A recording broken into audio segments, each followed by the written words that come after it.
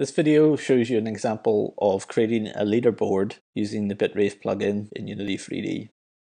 I've created a fork of Bitrave, you can get the link in the description, with the scripts already installed. If you download the Bitrave plugin, using the link you'll get the Azure UI leaderboard and the leaderboard C# scripts. You can see them there in the assets folder. So what I'm going to do is create a new Unity project with the default settings. And then I'm going to copy the assets into my Unity project folder.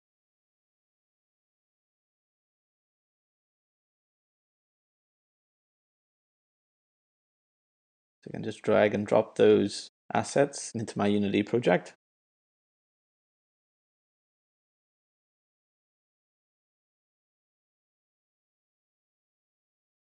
And you'll notice, as usual, the Bitrave plugin requires the Newtonsoft dependency.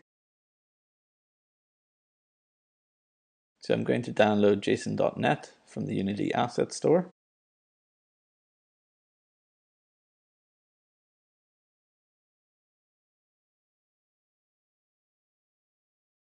And just import that into my project.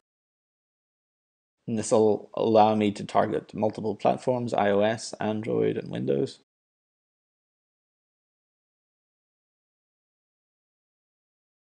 And you'll notice the dependency error disappears.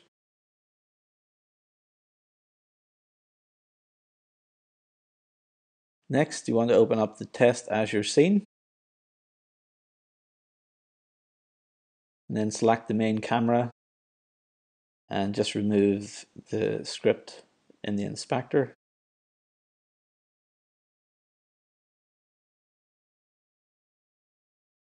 You can see the leaderboard object that we have, simply a score and a username that we're going to store in a mobile service table.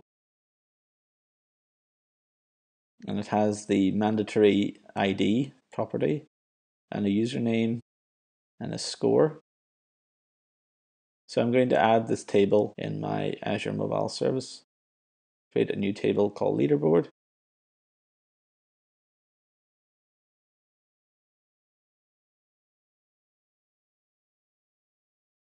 And I can inspect the table columns. I can see that it just has the mandatory column as well as some other columns that we get for free.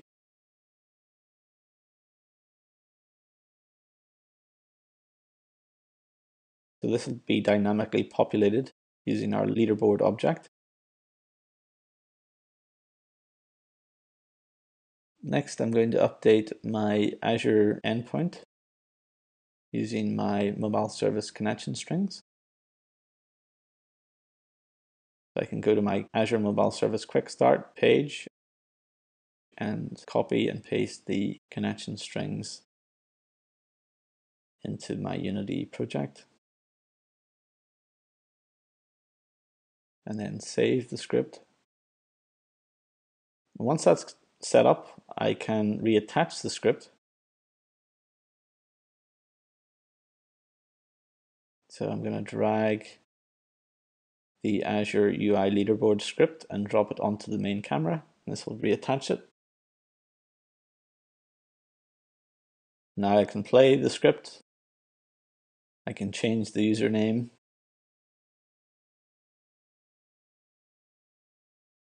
And I can give myself a score.